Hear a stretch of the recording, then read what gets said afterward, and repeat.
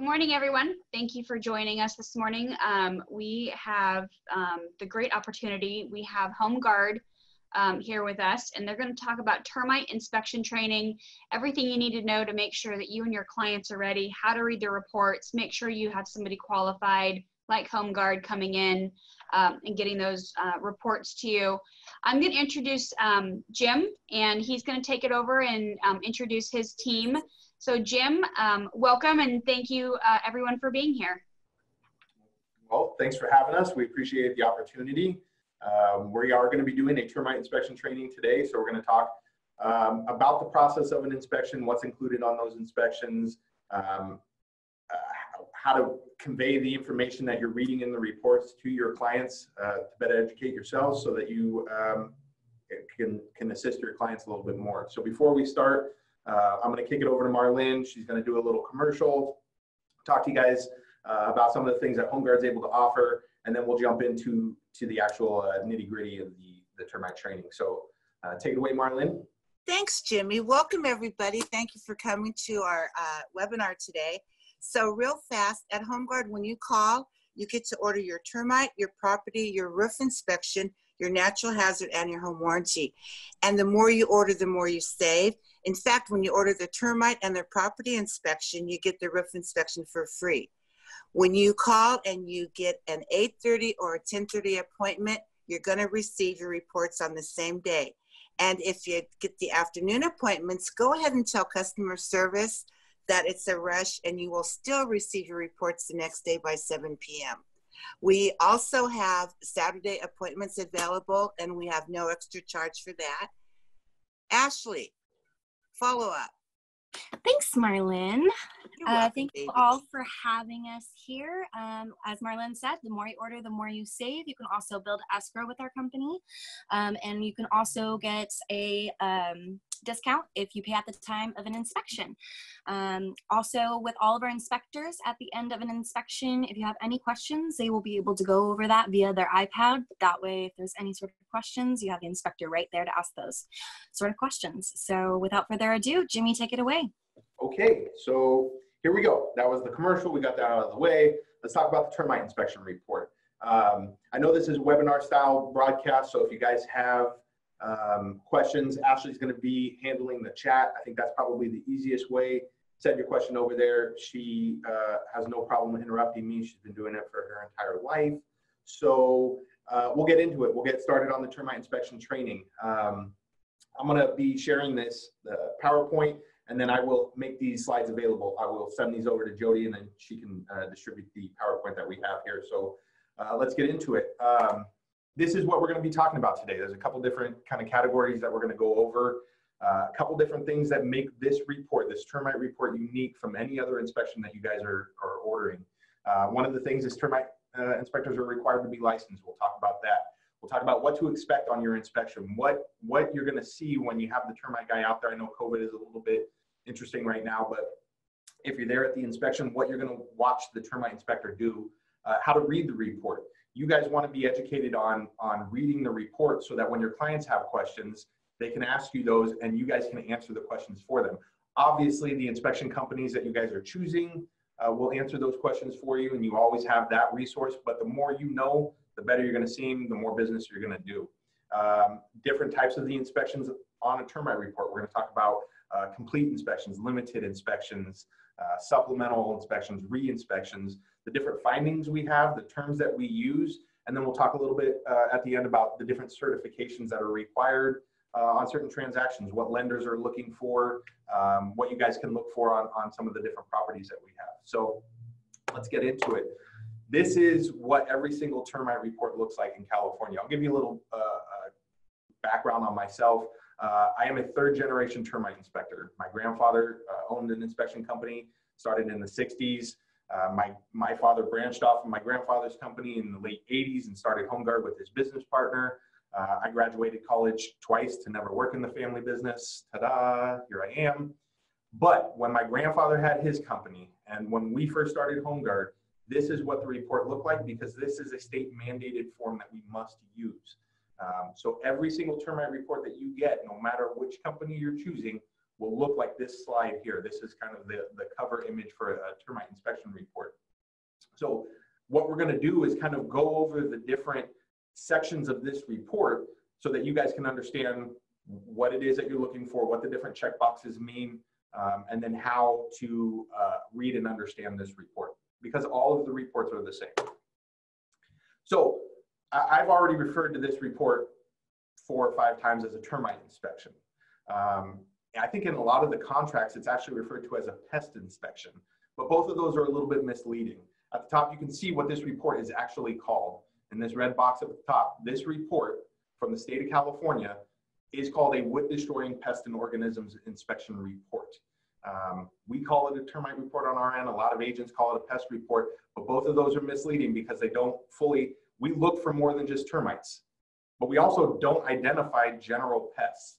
So what we identify is a wood destroying pest and a wood destroying organism. The pest is generally termites. There are a couple different types of beetles that cause damage in California. There's a carpenter ant that causes wood damage.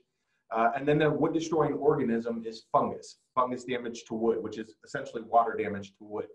So we're going to talk about wood destroying pests and wood destroying organisms.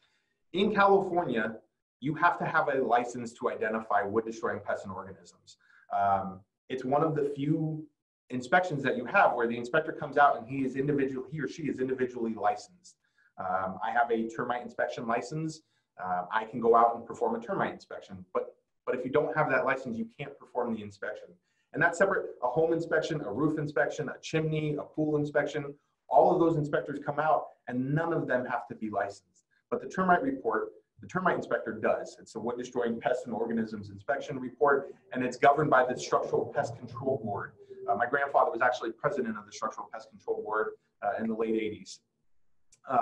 So this report up at the top, if you're new, if you're in this class and you're taking this webinar to educate yourself on an inspection report and you're new to the industry, don't call it a wood destroying pests and organisms inspection report, because every agent's going to know that you're brand new right there. Call it a termite report, call it a pest report. But let's talk about what it is that we're actually going to look at, and we'll get into that in just a few minutes there. The next box on this form seems very mundane, seems like not a whole lot of useful information is there, but it's very important. You're going to want to make sure that the address is correct on this report. If you're turning these reports into lenders and there's a problem and it comes up at the last second that maybe we had a number wrong or the street versus an avenue, those things will hold up a transaction at the very end when you're up against these tight deadlines. You want to make sure that the address is correct. Here you can see the date of the inspection. I was talking with Jody earlier about how good is a report good for? How long is a report good for? Generally speaking, reports are good for as long as the condition was there. In California, we go through seasons. We have changes in climate and moisture conditions. On average, a report is good for about 4 months. Conditions change every 4 months. So if you're looking at an inspection report from an agent who sent you over, you represent the buyer and the seller sends you an inspection report, but it's 8, 9, 10 months, it's a year and a half old, you might want to have an updated report done because it's likely that conditions have changed at that property. However, a termite inspection report is good for as long as the condition was present. If I go out and do an inspection and I don't identify something now that causes harm later, and it can be proven that that was evident at the time of my inspection, the inspection company is responsible for that. So keep that in mind. And then the total number of pages. On this report, we have 15 pages here. If you receive a copy from another agent and there's only 6 of the 15 pages, what's going on those other 9 pages? You're going to want to know. So looking at that gives you an idea of what this report is all about. Property information here. Ashley and Marlene touched on the fact that we allow you to bill to escrow. We need to have that escrow information though, if that's what you're going to want. So when you call in your inspections to whatever company you're choosing, make sure that you give them the property information, who owns the property, who the inspections are being ordered by, and then if there is escrow information, make sure you include that in your order. So here's where we're going to start talking about the report itself and the different types of inspections. When we go out and we perform inspections, there are different checkboxes that we have to identify for the Structural Pest Control Board. Is this a complete report? Is this a limited report, a supplemental report, or a re-inspection? And we're going to talk about each one of those. Pretty simply put, a complete report is just that. It's a complete inspection of the entire property. Anything attached, decks, patios, inside and outside. On average, your single family home most likely will be a complete report. And we talk about what a complete report is here. A complete report is an inspection of the entire structure and all attached or abutted structures. Abutted means anything that comes in contact with that. This report is commonly used when inspecting detached homes. So again, your single family homes are going to be complete reports. But we don't always sell or buy single family homes. Sometimes we have condos, sometimes we have duet homes. So we would, if we get to that property, we would mark a limited report. And a limited report is used when we only inspect certain areas or certain portions of the home. A condo where we're only inspecting the inside, or maybe we're inspecting the inside and just the exclusive use areas on the outside, maybe the patio, but we're not going to inspect things that aren't owned by the owner. Sometimes there's an HOA involved. So if we're excluding a portion of a structure or a portion of a home, then we must make that a limited report. If there's a deck attached to the home and you don't want that deck inspected, we would say, okay, this is a limited report and we're going to exclude the deck. And we put that on the inspection report. So if you take a listing and order your inspection, call customer service, they're going to say, hey, what's going on? What's at this property? They're going to ask you all the questions. If you want everything inspected, it's a complete report. If there are certain portions of the home that we aren't inspecting, it's a limited report. We will mark this box limited, and then in the next box down, we would say what it is that we're excluding. The next type of report that we have is a supplemental report, and we use a supplemental report like an addendum in your contract. So if we go out to a property and there's a certain area that we can't inspect, most commonly a garage full of storage or a locked bedroom, and we have to come out at a later time, we have to issue that separate report on a supplemental. And it just is like an addendum in your contract. It just is an additional report that gets added to the original inspection. But there's another time that we use a supplemental report, and that would be if work is being performed at the property, or we're opening up areas and we find additional damage, we have to note that. In the state of California, I have a license and I must identify any condition that I see that's wood destroying. So if I get out to a property and there's a water stain on the ceiling and we call to have that open, that's going to be a supplemental report. And we're going to issue that supplemental report saying we opened this area and here's what we found. If we don't find anything, we say that. But let's say I open up that water stained ceiling and I see some wood damage or an active leak. I have to identify those conditions, and those conditions would be identified in a supplemental report. And then finally, we have a reinspection report. And a reinspection report is when a termite inspection company goes out, let's say you have HomeGuard go out and we identify 10 conditions at the property, and we give a dollar amount to repair those. So one of the things that separates a termite inspection from a home inspection, a termite inspection is licensed so we can do the repairs. There is no licensing requirement in California for a home inspector. Any home inspector that you have come out to your property, there's no license. But because of that, the California Business and Professions Code says that no work can be performed off of a home inspection. So termite inspection, I go out, I'm licensed, our company has a general contractor's license, we give you a bid to repair the work, but you don't want to use us to do the work. Maybe your family member is a contractor and they can do the repairs. Great. But I still have to go back out as the original inspector if you want us to certify that property. If you want us to say that the conditions have been removed, I, as the original inspector, must go out there, or the original inspection company must go out there and certify that all of the damage has been removed from the property. I'm not going to say that everything's been put back in a similar manner, or I'm not going to make any sort of comments on the craftsmanship, but I will identify if the damage or infestation has been removed from the property. And that would show up on a reinspection report. So I talked about when I'm making a limited report, in the general description, I would note that. The general description is important to read. A lot of agents, that's not even something that they look at, but it's been known to happen, especially with companies, HomeGuard 50,000 inspections in a year. There have been times where neighbors have been selling houses at the same time and an inspector starts the property on the wrong house, or turns in a report, the general description needs to align with what the condition, what the property description is. So if you're looking at a general description here of a 1-story single-family wood framed residence with brick, stucco, and wood exterior, but you have a 2-story with no brick, something's off there, and you're going to want to let us know that, because that will cause a problem later, and it's something that easily can be fixed. So you just want to make sure that you're looking, when you're reading the general description, that it is on the description of the property that you guys are looking at. An inspection tag posted. So in California, every time I do a termite inspection, I must post a tag, and you guys have seen them. They're the little 3x5 cards. A lot of times you're going to find them in the garage, attic, and sub area. Not a lot of us outside of inspectors go into the sub area, but anytime we post it, anytime we do an inspection or complete some sort of work, chemical work, we're going to post those tags, and we'll note where we posted our tag, as well as other tags that we identified.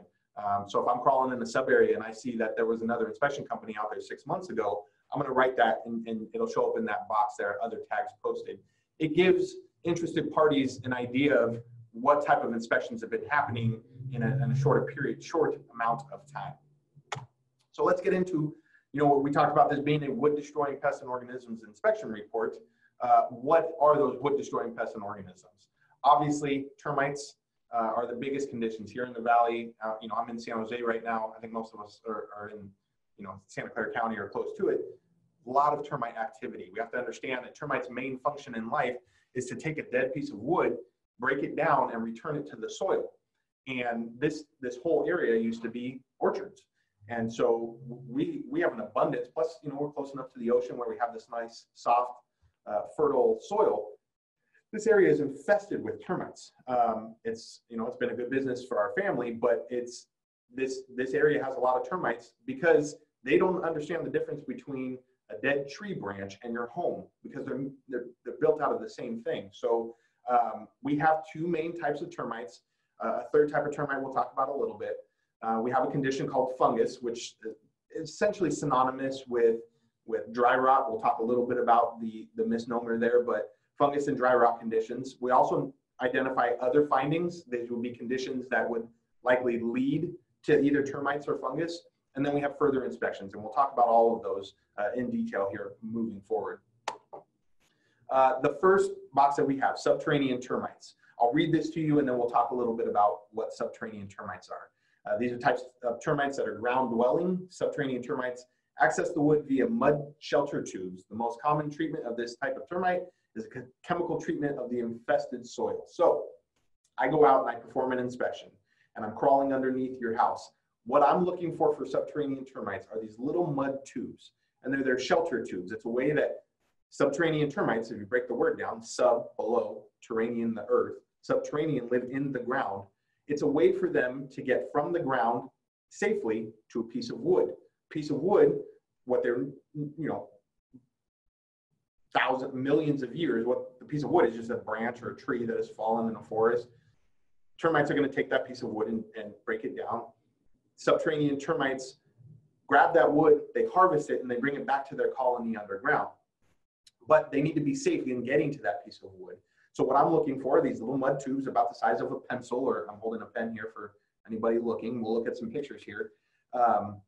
And they travel from the ground up these mud tubes to your home, generally underneath your home. There are mud sills and sill plates, girders, posts. They eat that wood up, they take that wood, they harvest it, and they bring it back to their colony where they share that wood. So looking at the subterranean termites, this is what I'm looking for. Now, these are obviously very large infestations. It's rare that I see anything like this. I might see this first top left picture here would be something that I would see. And what you can see there are these tubes that are coming up from the ground. If you can imagine this being a post underneath your house, and this is probably a 4x6 or 4x8 girder. They're working up the foundation wall. They get into that wood, and now they start harvesting this wood and building these tunnels back down to the ground. If it's a really large infestation, you're going to notice these things that kind of look like coral underneath the house. I've seen this a few times in crawling some houses where I physically have to knock the tubes over. When you do that would probably be the only time that you would see the live termite like this. It's rare that as an inspector, I'm looking at live termites. Maybe if there's a piece of wood in the sub area, and if I flip that piece of wood over, I might find subterranean termites, live termites, and they look like this here. This is what I'm going to see as they're harvesting the wood. And then they take it back, and what they do is they take it back to their colony to feed the colony. And there's a different, subterranean termites are a lot like ants. All termites are like ants in that they have casts. They have a system in which there's the queen, and she's the main reproductive. There's a class of termites that mate with the queen called reproductives. There's a class of termites called the soldiers that obviously protect. And then there's the workers, and they go out and they harvest the wood and they bring it back to their soldiers, and they bring it back to other workers. They bring it back to the queen. And so we never see the queen. She's in the colony, but they are large, and they're much, much larger than the subterranean termites. Termites are smaller than the ants. What we have to look for is the evidence of those termites, and this is what it is that we're looking at. I know these say this, I'm just noticing this now. I'll change this for the next one. These say drywood termite up here. These are subterranean termites, and I'll fix that for the slides that I send out. But what we're looking for are these conditions. If I'm in a house and I'm looking for damage, I'm going to see damage, subterranean termite damage that looks like this. Subterranean termites, as they harvest the wood, as they eat, they're destroying the structural stability of the wood. Subterranean termites are a little bit more damaging, not only because of the way that they eat, they're more damaging than drywood termites and sheer size alone. Their colonies are about 10 times the size of a drywood termite colony. So when we're looking at a property, these are the conditions that I'm looking for. This is what helps me identify termites, subterranean termites, and then I'm going to call to treat those termites. And we talked about the most common type of, let's see if I can go back one slide. The most common type of treatment for subterranean termites is going to be a chemical treatment. And that's where we drill a series of holes around the property. And you guys have seen these holes are about every 12, 16 inches apart. Holes, 5/8 inch diameter hole that will drill it through concrete. If there's concrete around the property, if there's dirt, we're going to take this long rod, shove it down into the soil, and apply the chemical. The chemical that we use is a transfer chemical, in that I don't have to get the chemical onto every single termite to wipe the colony out.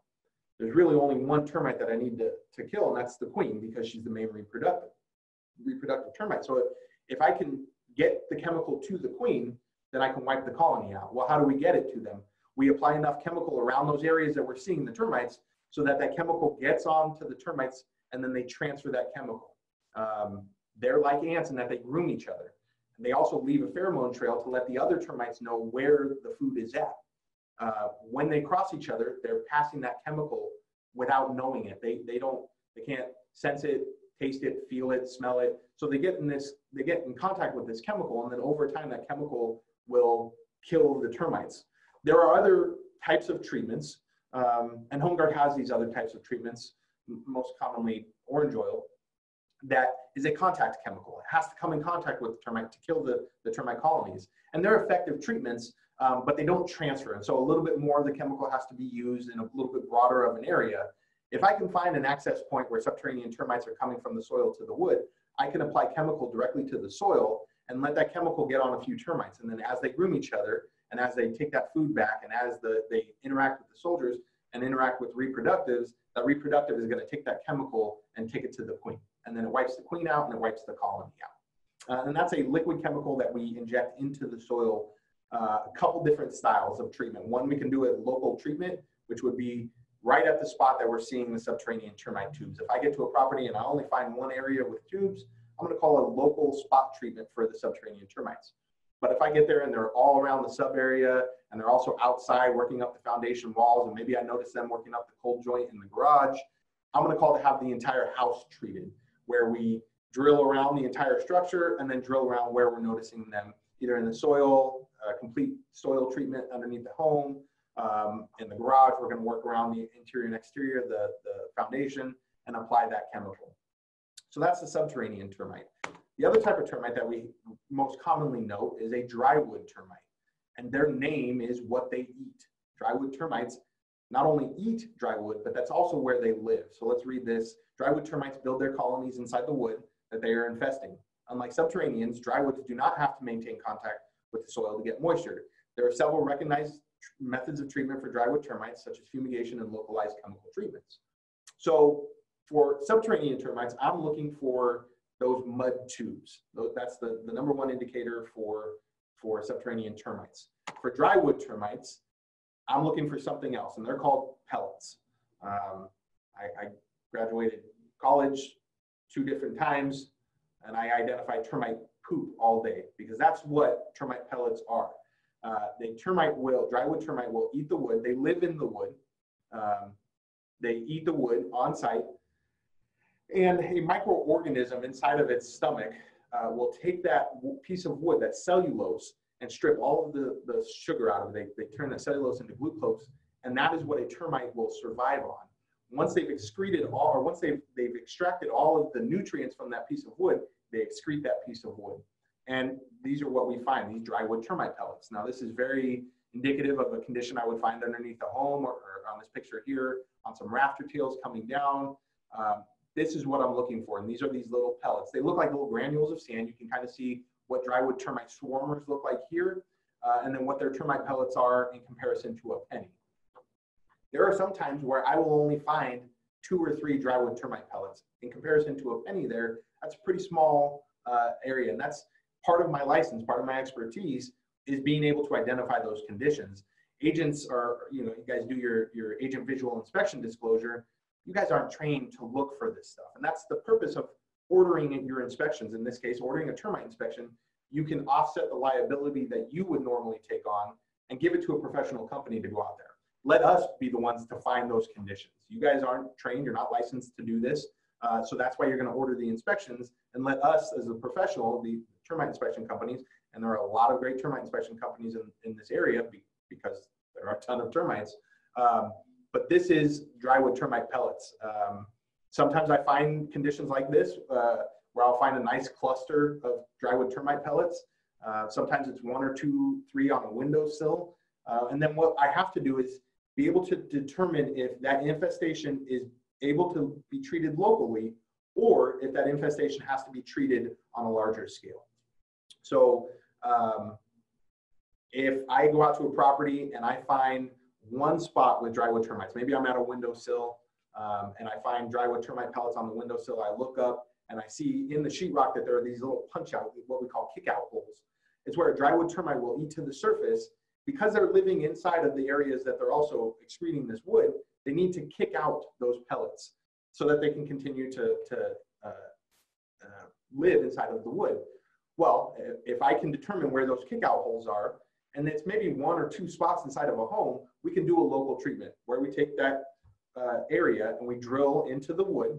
The same chemical that we apply into the soil for the subterranean termites, we're going to apply to the soil. We're going to apply to the wood and treat the wood members of the home with the same chemical.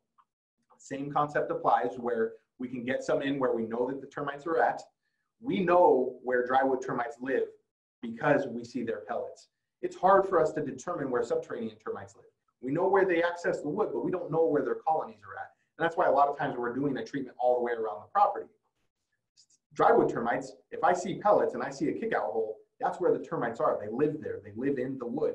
So I can take that chemical, apply it to the wood, and treat the wood. But sometimes I get to a property and I find dry wood termites outside in some rafters, underneath the house here on the mud sill where the rim joist meets the mud sill. Sometimes I'll find them in the garage. If I find them in 3, 4, 5 different locations, local treatments aren't going to work. A lot of times those aren't even the same infestation. You might have 2 different colonies there, 2 different queens, 2 different reproductive.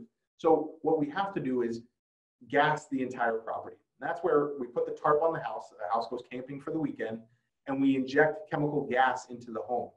It's essentially the same chemical as the liquid form, but it's just in gas form. We seal the home and we pump that gas into the home. And that's called a fumigation. And you guys have seen that. For any new agent in here without even knowing it, you know what a fumigation is. It is a little bit more, not a little bit, it's a lot of bit more than a local treatment, invasive. it's also a little bit more of a hassle to deal with the fumigation. So what you want to make sure is choosing, when you guys are looking at all the different companies, choose a company that can offer you some local treatments, because local treatment sometimes is a better option. Sometimes it works better in a real estate transaction to do a local treatment.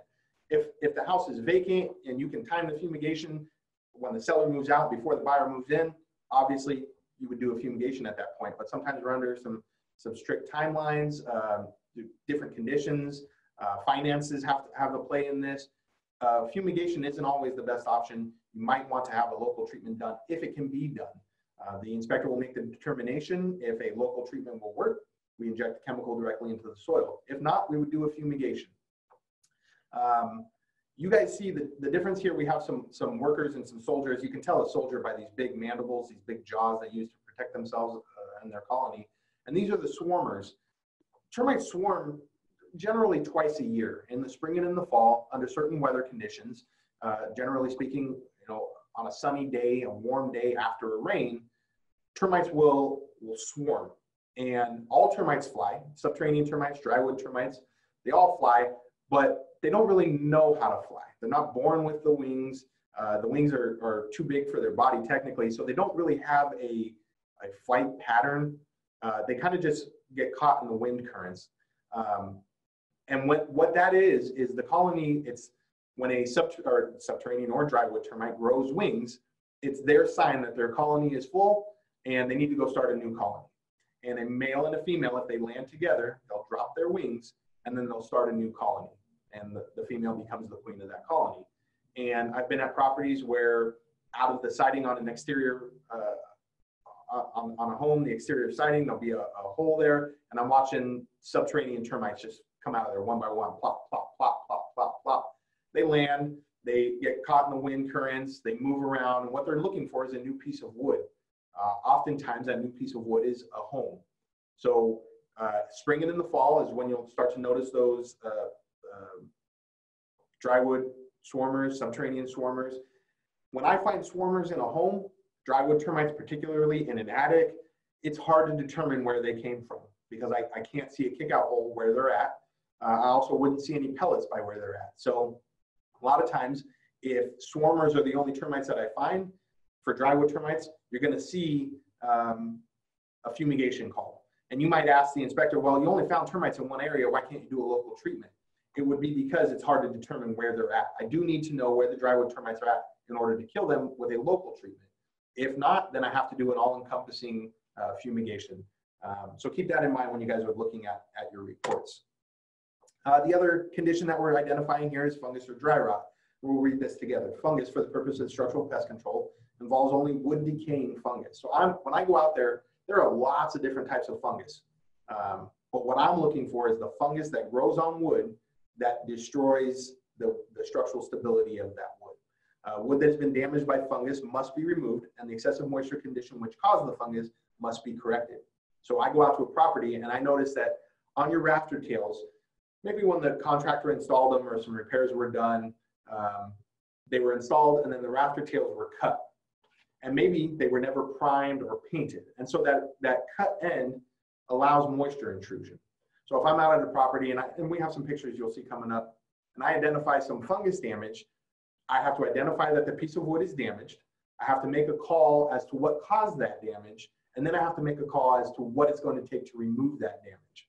With a lot of termite damage, we can treat the termites, essentially kill the termites, and structurally support the wood.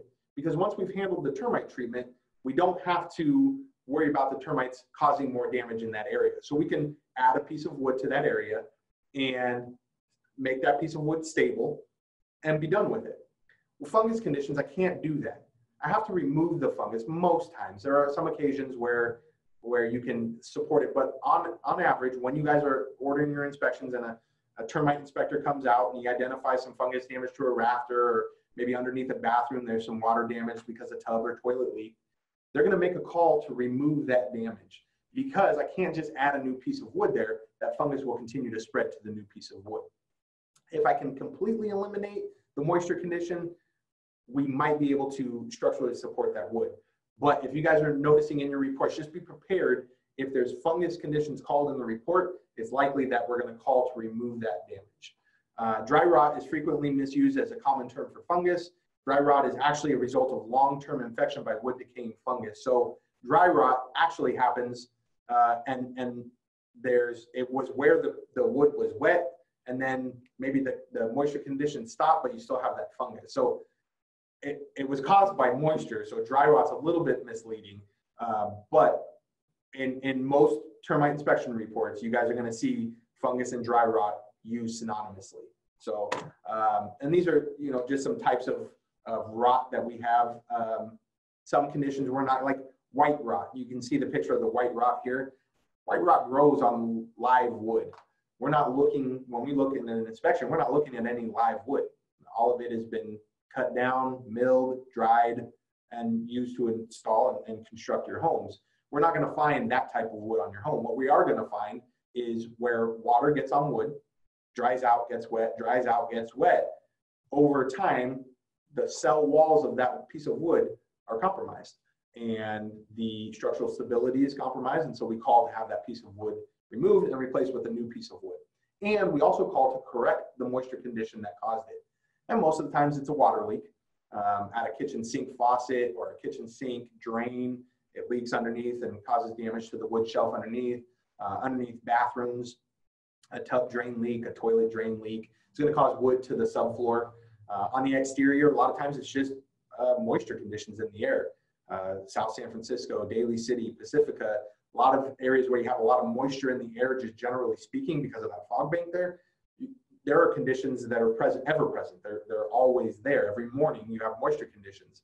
So if there's a piece of wood that's damaged, we'll call the damaged wood. We'll say that it was damaged due to weather, and we'll call to replace that wood.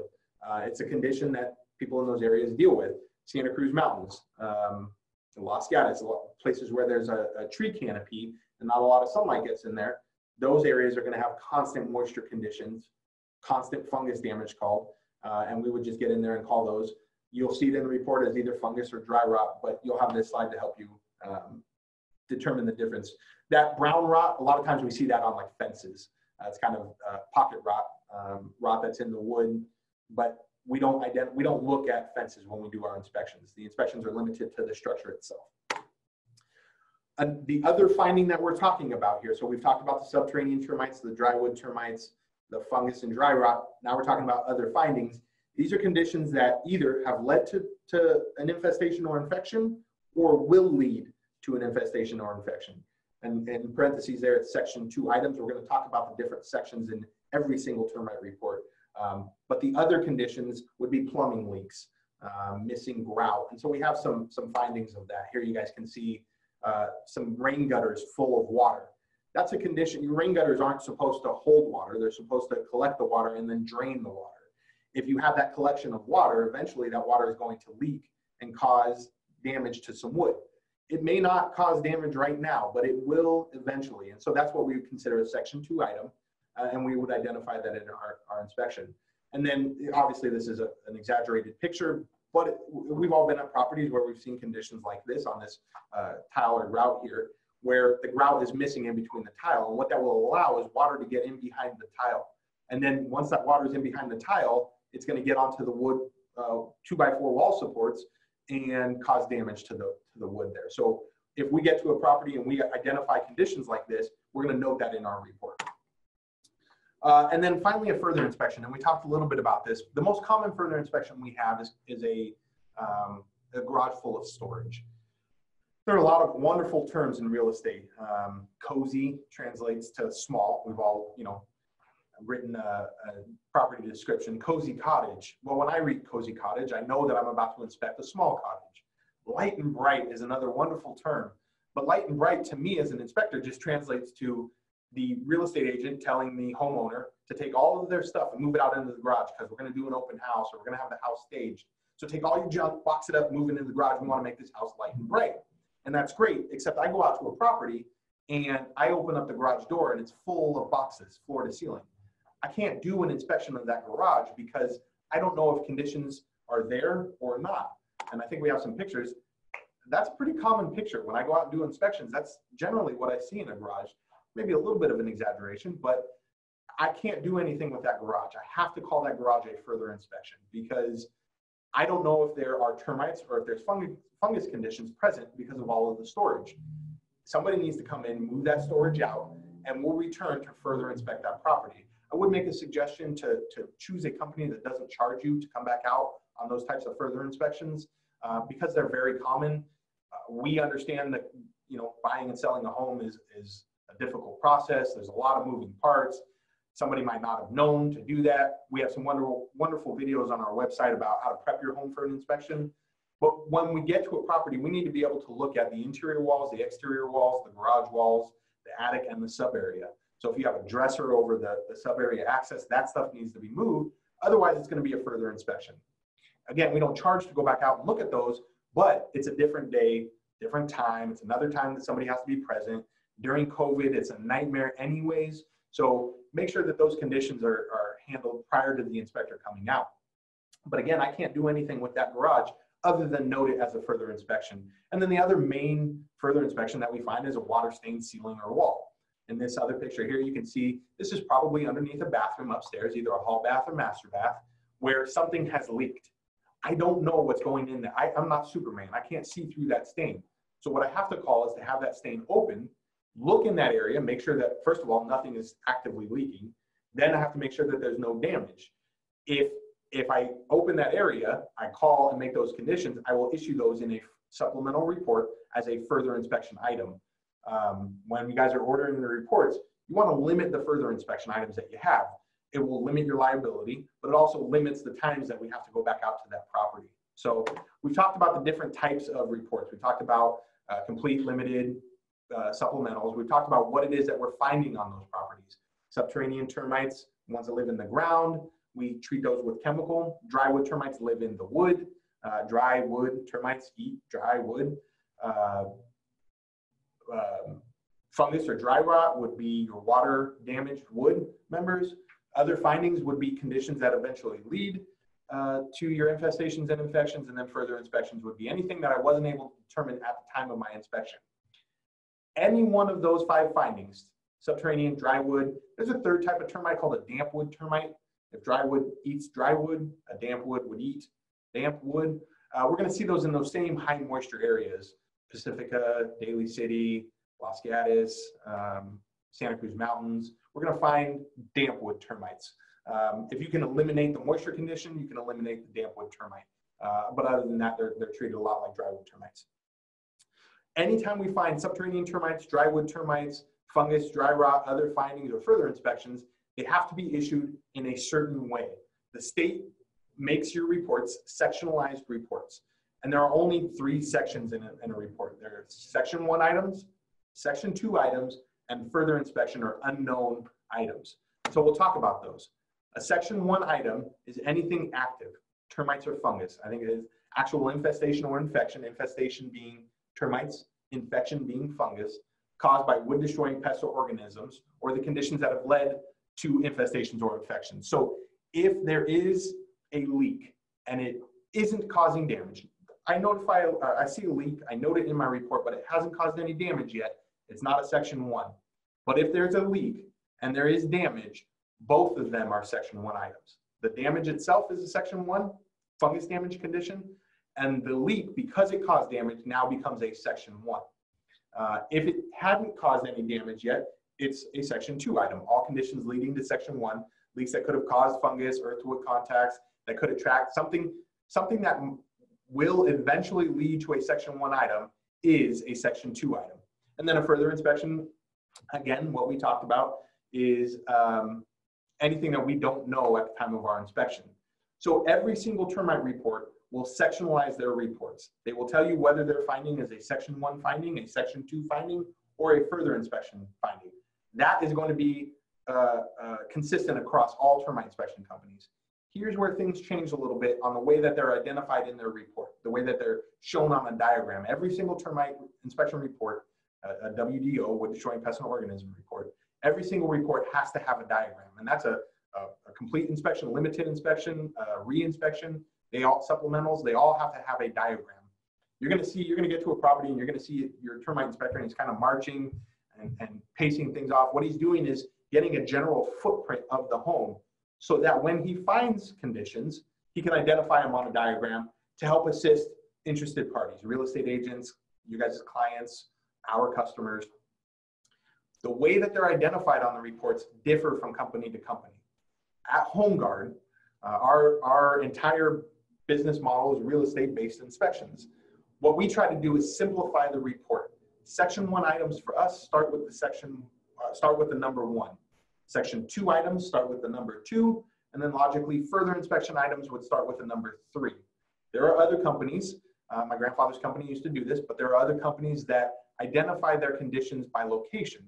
So decks and patios might start with the number 4, drywood termites would start with the number 2, subterranean termites would start with the number 1, garages would start with the number 8, attics and sub areas start with the number 10. Either way, no matter how it's identified on a diagram, in the report itself, every single item must tell you whether it's a section 1, section 2, or further inspection item. We'll talk a little bit about that moving forward. But you will see this diagram. It's not to scale. I've had people call and say, hey, my deck looks small on this diagram. It's a big deck. The inspector is doing the best he can to get a general overview, general footprint of the home. And all that he's doing is just marking where the conditions were present so that you can look at this. You can read about section 1 item, 1A, fungus damage to some rafters, and then you can go back out to the diagram page and look and see, hey, okay, there's one section 1A item, it's at the back of the property. You could then walk to the back of the property and identify that. HomeGuard takes it a little step further, and we will include a picture of that. Most termite inspection companies don't have that, but the diagram will serve as the purpose there. You guys can look at the diagram, read the item, and then identify where that damage is at so that it can be repaired. This is on the 3rd page of a termite inspection report. It's in areas not inspected, please read. It's in bold letters, it's in all caps. These are areas that no termite inspection company looks at. Interior of finished walls. We will not, at our inspection, open up your walls to look at what's going on inside. We cannot make our inspection is a visual inspection. We can't do any sort of, there's a word for it I'm blanking on, but we can't do any sort of work to the property without having a signed authorization to do so. And the inspection is not a signed authorization to start commencing work on a property. So we're not looking inside of finished walls. We're not looking inside of installed cabinets, some other underneath floor coverings. I'm not going to pull up the carpet in a room just because. Now I might be at a slider. I'm looking at a door here. I might be at a slider and I feel that the wood is soft in the corner, and I touch the wood with my finger and I can feel that the wood is damaged there. If I can get that wood up or that carpet up off of the tack strip, I might look underneath there. But we're not generally pulling up carpet to look at those areas. Sleeper floors, those are small areas that are constructed during the construction of your home. Sometimes they build up a sleeper floor to run ducting underneath. We're not looking inside of the sleeper floor. We're not opening that area up at the time of our inspection. And what this area is not inspected, please read page is designed so that you guys can read in this area to see what on that property. This is not boilerplate. This isn't just on every single, it's the same paragraph on every single one. This is going to be particular to the home that we inspected. If I go to a house and it's all hardwood flooring and tile, and there's no carpet, I would never put a note in here about not inspecting the carpet. If the house was vacant and there was no furniture, I wouldn't put in here that we're not moving the refrigerator off of the wall or that we're not sliding the couch out of the way. It's a visual inspection. So on a 2-story property, I don't have a 30-foot ladder. It's not common practice in our industry to carry 30-foot ladders. If I can identify something on a 2nd story, I will, but I'm not liable for the conditions on a 2-story property that aren't visible. I wouldn't put in here any of that stuff if it was only a 1-story property. It's important to read this, if you guys look at this now, you look at this in 10 years, you look at this same webinar in 20 years, one common theme will be consistent throughout, and that is read the reports. There's no way that you guys can do the responsibilities that you have as a real estate agent without reading the reports. If there was ever any concern that arose and it ever got taken to an elevated state, maybe a lawsuit or whatever, you could never stand in front of a judge and say, I did everything, I did my fiduciary responsibility, I did everything that I could to best represent my client, and the judge says, well, didn't you read right there that they didn't inspect that? Oh, no, that's boiler. I didn't read that. It's not going to help you out. Read the reports. Read the entirety of the reports. If you guys don't take anything else from this inspection training other than read your reports, I'll be happy, because the information is all there. What I'm trying to do today is help you understand the information that's there, and I'll be here. You know, you guys can always call and ask to talk to me, but the more you can read the reports, the more you'll understand the reports, and the better agents you'll become. The better agents you become, the more business you do, which ultimately helps us. So our job here, the reason we're doing this today, is to help educate agents on how to read these reports. So this area is not inspected, please read is important. Look at these areas under the decks that are built too close to the ground. I'm not going to rip the deck boards up to look at what's going on underneath there. I will call to have it further inspected. The homeowner can do it. We can go back out later and do that, but I can't do destructive work while I'm at the property during my original inspection. Here are some guarantees. Most guarantees are very, very similar amongst companies. You guys can read, some companies guarantee a fumigation for 2 years, some 3. Here are the guarantees that HomeGuard has, but these are pretty consistent amongst all of the other inspection companies. The repairs, the wood repairs that we're doing will guarantee for a year. If we do a fumigation, if we tent the house, I'll guarantee, it's more of a warranty at this point, but we'll guarantee that the property doesn't get termites within the next 3 years. It's incredibly difficult to guarantee that. Really what this is a warranty, and the difference there is a guarantee will say, I guarantee they won't come back in 3 years. I can't guarantee that though, because maybe I take the tarp off of your house today and drywood termites from 3 streets over are swarming that day and they land on your property. If you guys notice those termites within 3 years, we'll come back out and we'll treat those termites again, no charge. Most companies do that. It's not really a guarantee, because I can't do anything to guarantee to stop termites from infesting your home. It's part of the reason our business is, you know, been in my family, and HomeGuard, we've been open 30 plus years. My family's been doing it for 60 years, because termites it's hard to guarantee, it's hard to prevent them from getting into your home. So what do we do to treat them? How do we handle them? We do give a guarantee though. If you do notice termites within 3 years, call us, we'll come back out and we'll treat those. If we're doing a local treatment, or where we infest, or we drill into the wood and we treat those termites, we give a guarantee of that for 1 year. There are certain things that aren't guaranteed, that won't be guaranteed by the inspection company. First one being, we don't guarantee work done by others. So I mentioned earlier that maybe you have a family member that's a contractor and they'll do the work that we identify in our report. We come back out, I might say that the damage has been removed, but I will not, nor ever will I, guarantee their work. I wasn't there during the construction. We do the work. I know how my team does the work, so I'll guarantee my repairs, but I will never guarantee somebody else's repair. So if you're looking for that, you have to go to the original company that did the repair. I'll certify the property. I'll say that work was done here, the damage is gone. Either it's been repaired or the owner is advised to continue with repairs. However, I'm not going to guarantee the repairs. I also can't guarantee against future infestations or infections. If I fix a plumbing leak today and a year from now there's another plumbing leak, it's likely a new condition. I'm not going to guarantee against that. If we treat for termites today and 5 years from now termites land at your house and start doing termite damage again, I'm not going to guarantee against a future infestation as well.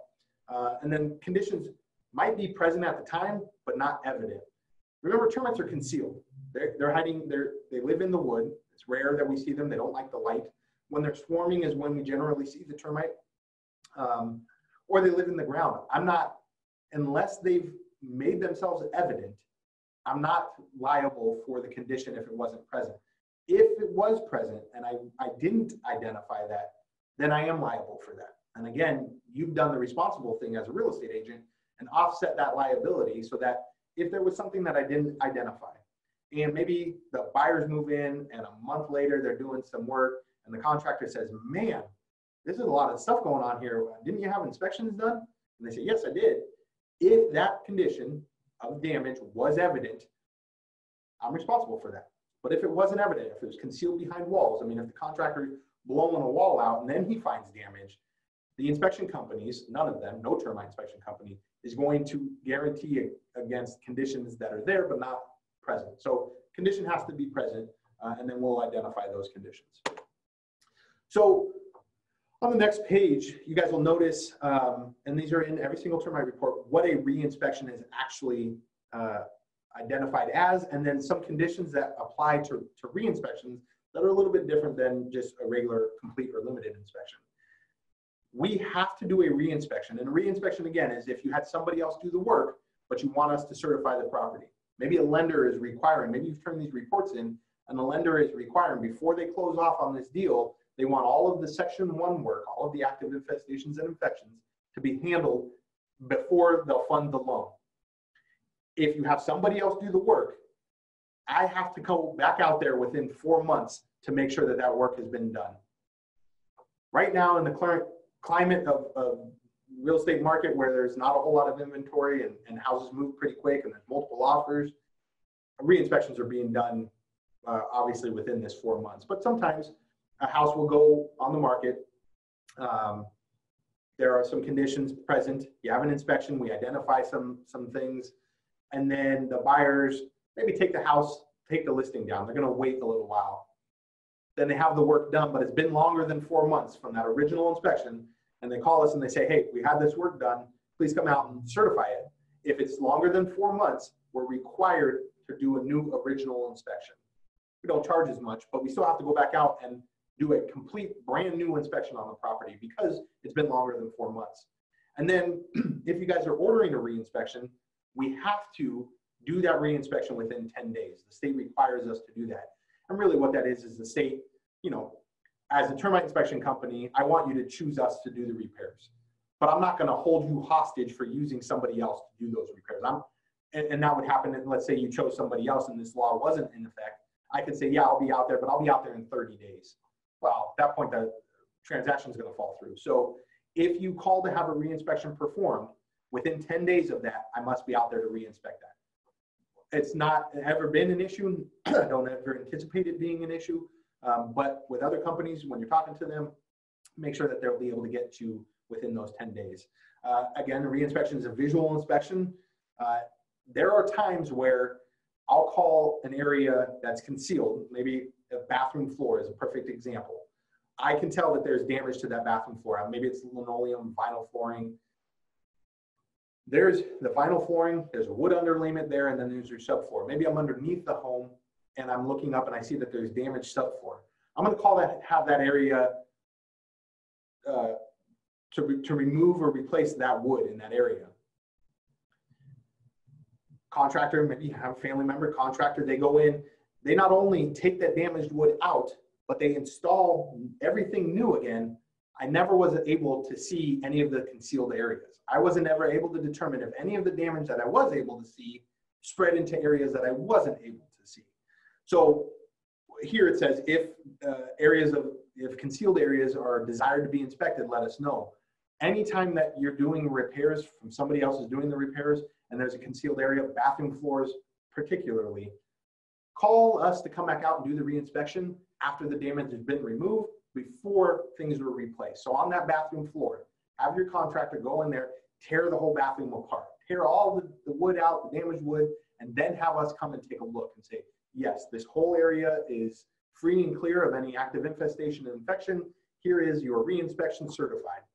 Otherwise, my certification will say, it appears as though all of the concealed damage has been removed. However, an open re-inspection was never performed. Might not cause any problems, but it might. So if you do have an open area, have us come out when the area is open. That's a big question that we get from a lot of agents. And then any guarantee on any of the other work, again, we talked about this, but on a re-inspection, all that I'm doing is looking at somebody else's work. And I will never, ever guarantee anybody else's work. I'll say that they've removed the damage, but I won't guarantee their work. So in the report, and this is what I was talking about, Section 1 items, in the report, here's how it looks. You'll see we group all of our Section 1 items together. Other companies, again, break their reports into the different areas of the home, but either way, you guys can see underneath every single item, our company, any other company, they will tell you this is a Section 1 item, this is a Section 2 item, this is a further inspection item. In this case, we're looking at some Section 1 items. we'll give you our finding. Fungus damage was noted to the barge rafter. The barge rafter is the last rafter that comes down on the edge of a home. And maybe I was looking right here and I noticed that there was, you guys can see that there's some moisture in these pictures. There was some water damage to the end of this barge rafter here. So I identified that damage. Fungus damage was noted to the barge rafter. I will also tell you that this piece of wood needs to be replaced. Our company, we include pictures. So it'll say, see picture 1 at the end of our report. There's a group of pictures there, and you can see the damaged barge rafter. It's just a little extra help so that you guys can read these reports, look at them, and then be able to identify that there's some additional damage there. Fungus damage was noted to the roof sheathing. Here's some water damage to some roof sheathing here, the recommendation to repair it, and then some pictures for that. The pictures are representative of the damage that's there. If I'm walking down the side of a house where 25 rafters are damaged down the complete right side of the home, I would never take 25 pictures. I might take 1 or 2 pictures as a representative number of pictures for the damage. So just keep that in mind. The pictures are there to help, but they're not pictures of all of the damage that's on the property. But no matter what company you choose, they will tell you whether it's a Section 1 item, they will give you a finding, and they will give you a recommendation for repair. Got a couple questions, Jimmy. Yes. So the first has to do with billing. What happens when the transaction falls through? Who do you get the payment from if billed to escrow? So generally the ordering party is who we're going to request payment from. A lot of times agents are the ones that actually order the inspection. We will try to contact the agent to get the owner information, or whoever the ordering party was. Maybe the agent represented the buyer. We'll contact the agent to get that buyer's information so that we can go after those. There are times where agents don't give that information. We would never, because technically we can put a mechanic's lien on the home, and so that we would have to get paid before a transaction could happen with the home. But we understand that our business is it's a business relationship with agents. We're not going to go after agents for those billing, but generally we'll contact the agent and say, hey, we noticed there was an inspection done 80 days ago. We still haven't received escrow. Oh, escrow fell through. You guys didn't sell the property. I mean, work was still performed on that property. And so in good faith, we would imagine that, we would still need to be paid for our inspection and our time. So everyone's a case by case. I can tell you right now that we write off a lot of bad debt at the end of the year. That's not an open invitation for agents to say, well, we're not going to pay you and we're not going to give any information. But, again, agents that do 30, 40, 50 transactions a year with us, I'm never going to say, hey, you owe us $240 from that roof inspection. So, but generally we'll contact whoever the ordering party was, and we'll try to get the billing information that way.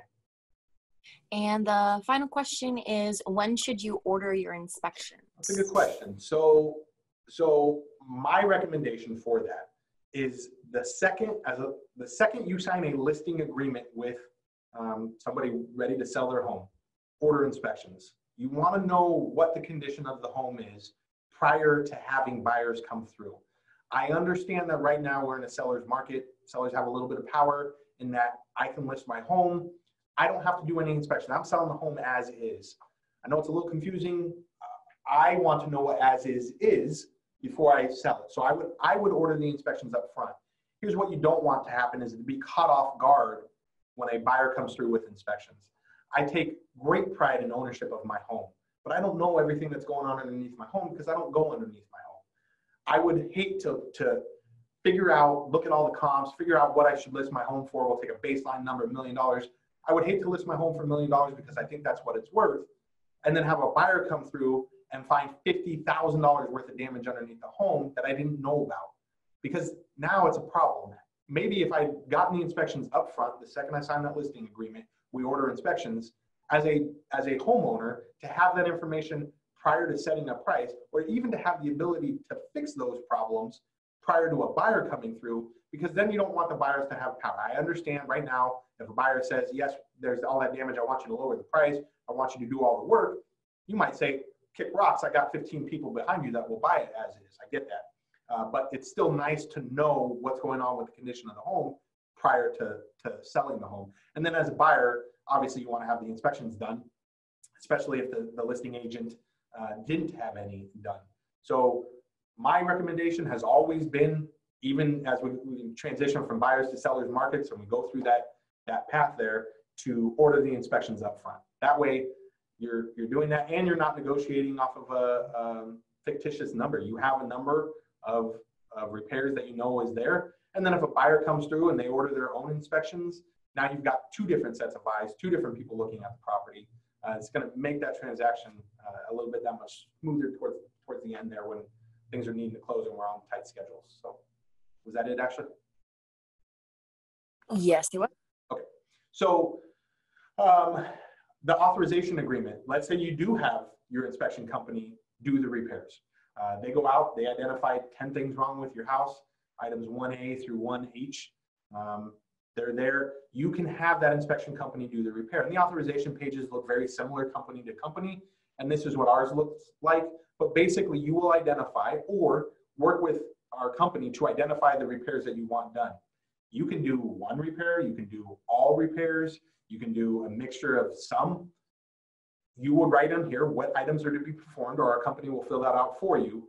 Put the total price in there, and then initial. There's 3 pages to an authorization agreement. And it's going to talk about different things, a right to cancel, condition permits, a lot of different stuff is going to be disclosed in these authorization agreements. That this is a contract. You guys are having work done on your property. You're using us as a contractor to do those repairs. So we put together this authorization agreement.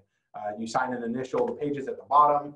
Again, most termite companies will include this. If they're doing the repairs, they might give you a dollar amount to repair those items. There are some companies that don't do the repairs. They're not going to put a dollar. They're just going to refer you out to the other trades.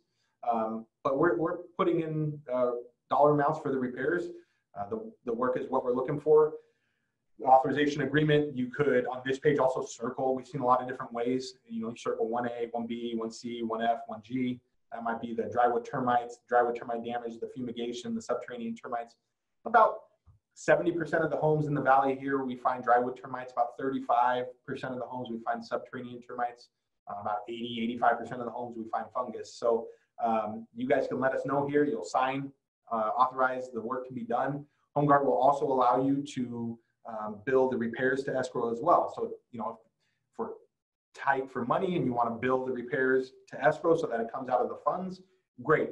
I can tell you though, we are a little bit more proactive in receiving the funds from escrow because now we're talking thousands of dollars versus hundreds of dollars on the inspection. But again, you would sign this authorization agreement here and get it back to us. So we're wrapping up here. These are the different types of certifications that we're looking for. When I go out to a property and I don't identify any infestations or infections, I must certify that property. But I'll tell you something about reading that certification. The certification applies to Section 1 items only, not further inspection items. So if I go out to a property, and I'll give you guys a real life example of something that I actually did. If I go out to a property and I don't find any Section 1 on the home, any active infestation or infection, I must certify that property. The Structural Pest Control Board makes me certify that on this inspection date, no active infestation or infection was noted to the visible and accessible areas. But there are a lot of inaccessible areas. That sub area, a garage full of storage. If I have those further inspection items on my report, but I don't have any other Section 1, I certify that property. Don't think that that's a full certification. You want to have the further inspections done. It's my point, it's always been my point, that further inspection items are just as important as Section 1, maybe even a little bit more important, because at least with most of the Section 1, you know what you have. But with the further inspection, you have no idea. Real life example, I go out to a property, meet the owner's agent. I meet the owner's agent. And I start my inspection and 2 Rottweiler dogs are in the backyard jumping on the fence. I'm not familiar with the dogs. The agent is not familiar with the dogs. That backyard is inaccessible. I say, okay, well, maybe we can do this kind of puzzle game where we go inside, we let the dogs into the garage, and then I can inspect the backyard. But I opened up the garage and the garage was full of storage. So right away, first 2 items on my report is that the backyard is inaccessible for inspection and the garage is inaccessible for inspection due to storage. We will come back out and further inspect those items, but for now, I can't inspect those items. I go inside the property, things look fine in the kitchen and the hall bathroom, but I get to the master bedroom door and it's locked. I asked the agent if he has the key. He says, no, the owners were supposed to leave it here. Third item on my report essentially is that the master bedroom is inaccessible, which also had the sub area to go underneath the house and the attic to go up into the attic access. So I have a pretty clean looking report, not a whole lot going on throughout the house, except for I was never able to get in the backyard, I was never able to get into the garage, and I was never able to get into the sub area. I have to issue a certification on that report because in the accessible areas, I have no section 1. Well, it turns out that this property, once we got into the backyard, had an attached patio cover on the back that actually had some negative slope where water was draining back onto the property, onto the structure and causing wood damage to the wall in the back. The master bedroom was open. We were able to get into the sub area. The master bathroom was shot, damage underneath. The stall shower had been leaking for years. There ended up being about $40,000 or $50,000 of damage on this property in the areas that were concealed and I was never able to see. So even though the original report got a section 1 certification, there were those further inspection items. Once I issued my supplemental report, that certification says, yeah, that was on the accessible areas. Here's what's on the accessible areas, and there's a lot of damage. So when you're reading your reports, don't just flip to the last page, and this is for the new agents in the room here. Don't just flip to the last page and look at the dollar amount of the section 1 and start working your negotiation there. I understand a lot of the reports are for negotiation right now. Don't just look at the section 1. Look at the further inspection items and have those inspection items performed. If you're at the property at the time of the original inspection and the termite inspector is saying, hey, listen, we got some areas that we can't see here. We need to come back out and look at those areas. The next phone call that you guys should make is to your inspection company to see when you can get on the books to have that inspector come back out and look at that property. Because you don't want to just have that certification and think that the house is clean and everything's great, and then find out later when a further inspection is done that you have a lot of damage there. The other, are there effective organic treatments for termites available? So, yeah, I mean, commonly when I hear effective organic, I'm thinking that most people are talking about orange oil.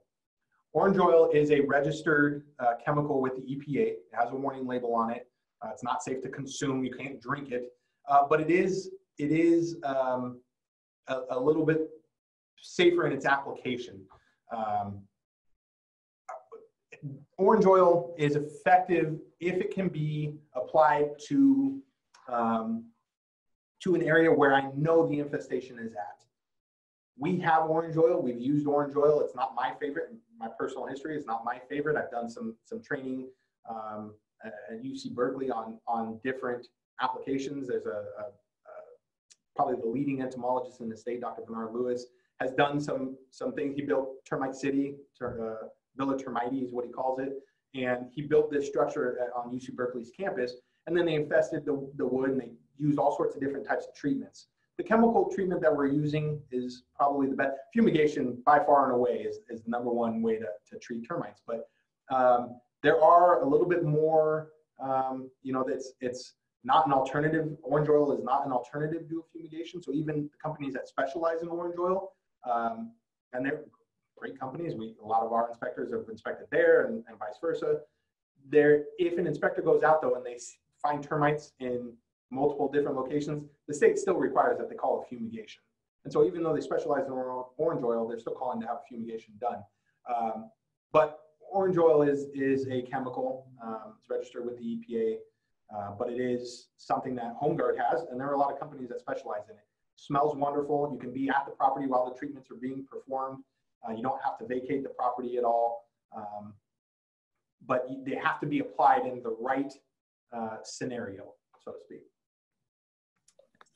Okay, and there's one more question. Sure. Can we rely on just skimming, reading through the summary page?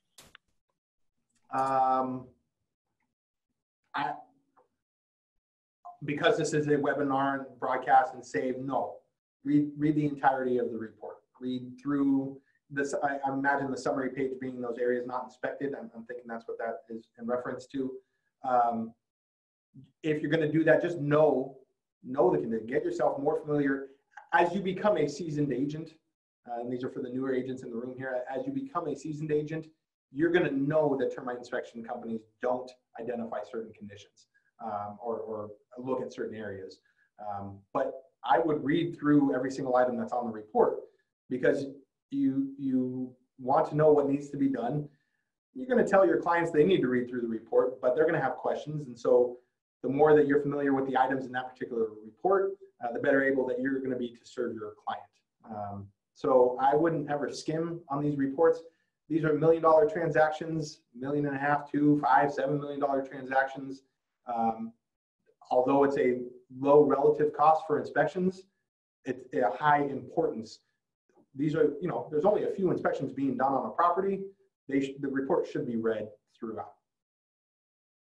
Ashley? All right, we are ready to go. There's a third type of certification that we can give. It's with the exception of an item. A lot of times we give this on a condo unit. I might go to a condo and it's attached to 8 different units. And I jump up into the attic and I find drywood termites in the attic. And they're swarmers. And I can't pinpoint what the location is. I can't do a local treatment. I have to call to fumigate that structure. The problem is you can't limit a fumigation on an attached building. I can't, you know, if it's unit 4 in the middle of 8 or 9 units, I can't just fumigate that one unit. I have to call to fumigate the entire structure, which will never happen.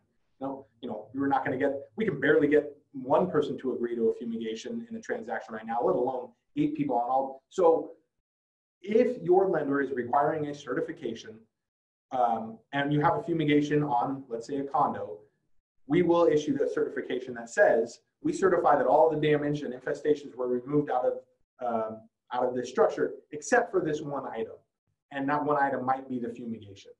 And we might offer you a secondary substandard, like I find termites in 4 locations. I'm going to call to have that house fumigated, but maybe a fumigation isn't possible for whatever reason. I can offer you a secondary treatment method to locally treat it, but it's a substandard method. I would never guarantee that, because it's my opinion as the inspector that that local treatment won't work. We need to have the fumigation done.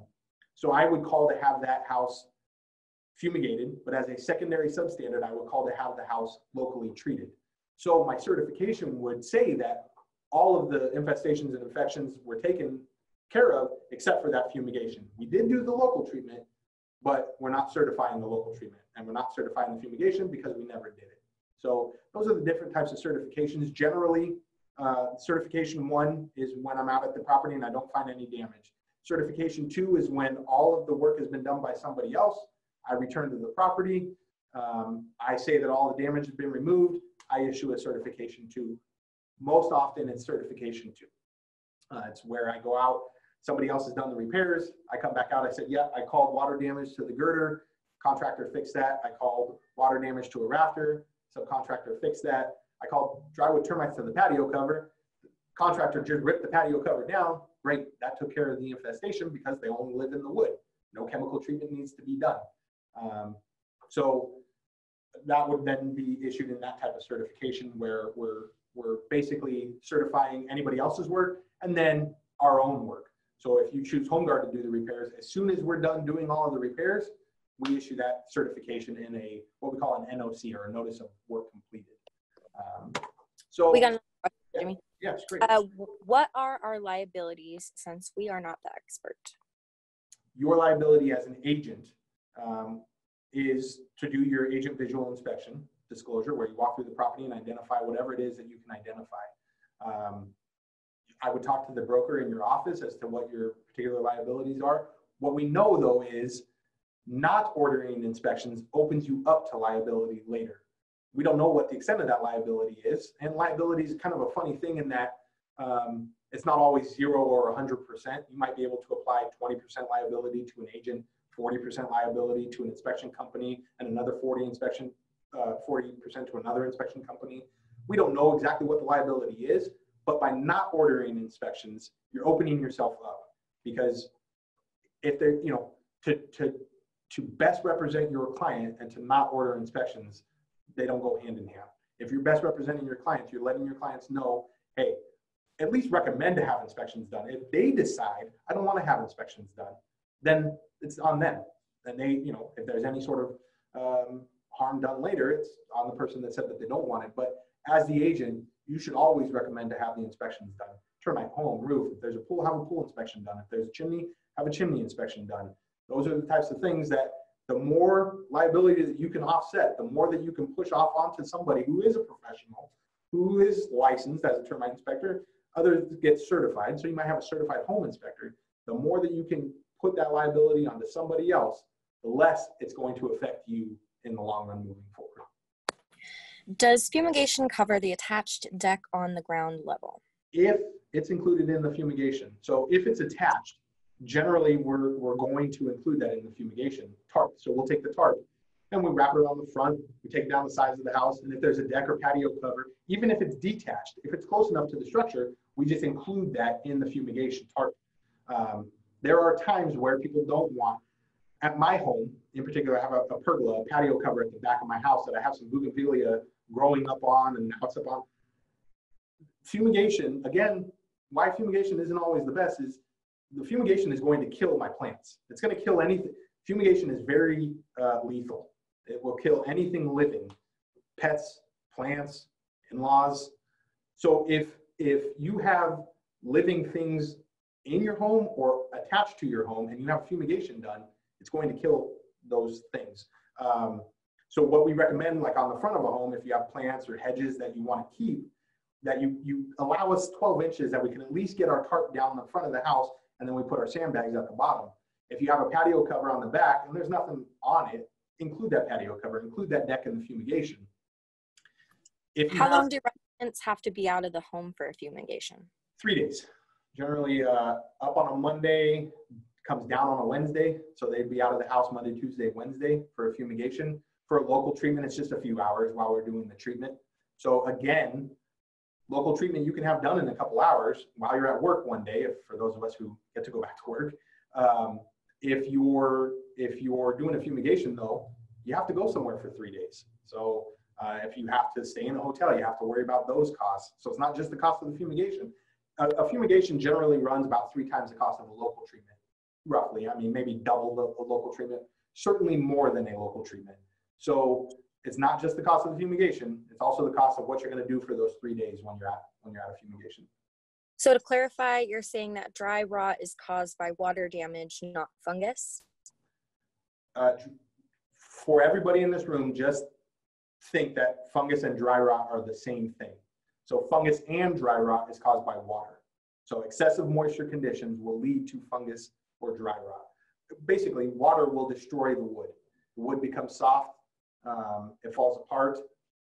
And so when you have excessive moisture conditions on a piece of wood, that water gets wet. Obviously the water is wet, although I don't know if anybody's been hearing about is water wet, but that piece of wood will get wet and then fungus will start to grow. And it grows as a surface fungus to start, and then it starts to develop, and sometimes you'll see these like mushroom growths on a piece of wood. Eventually that wood will become compromised. The structural integrity of that wood becomes compromised. We call it fungus, others call it dry rot. It's essentially the same thing. Both of them are caused by excessive moisture conditions. All right, we are ready. So that's it, guys. We appreciate the time. We have our socials there. You guys can take a look at our Facebook, Instagram, Indeed, Pinterest. One more time.